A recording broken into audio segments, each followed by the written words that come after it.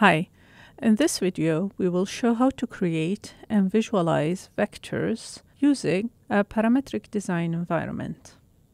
As we explained before, vectors in a 3D coordinate system have three components. A vector v equals a1, a2, a3. A1 describes the shift in x direction, A2 describes the shift in y direction, and A3 describes the shift in 3 direction. In order to create a vector from three quantities in Grasshopper, we will use vector xyz. If we look at the help, you will see that x input is the vector x component, y input is the vector y component, and z input is the vector z component. As an output, you get the vector itself and the length of the vector. Let's create a vector v that is 5 in the x direction, 0 in the y direction, and 0 in the z direction. So in order to create vector v, this one, I need to input 5 to the x, 0 to the y, and 0 to the z.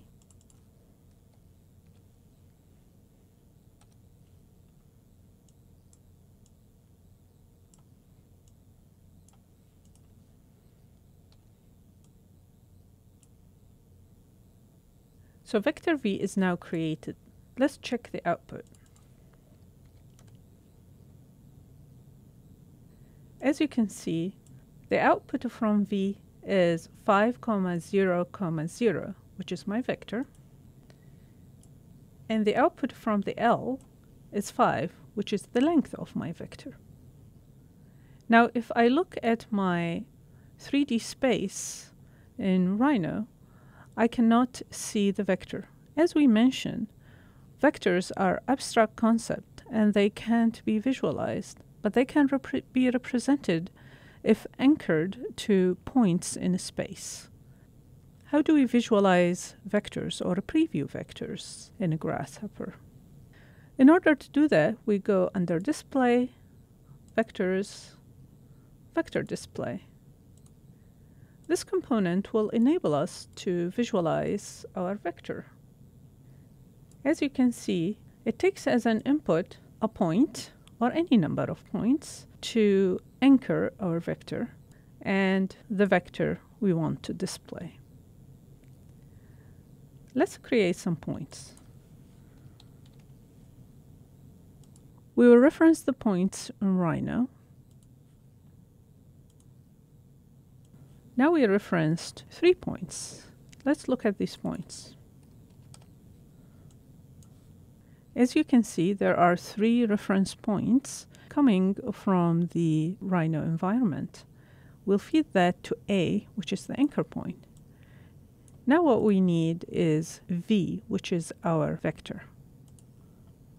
We'll feed V into the V, and you can see the 3 vector representations of vector v that has been created or previewed in our Rhino viewport. And as you can see, they all point to the positive x direction and have a length of 5. They are equivalent representation of the same vector v. This is how you create and represent vectors in a Grasshopper.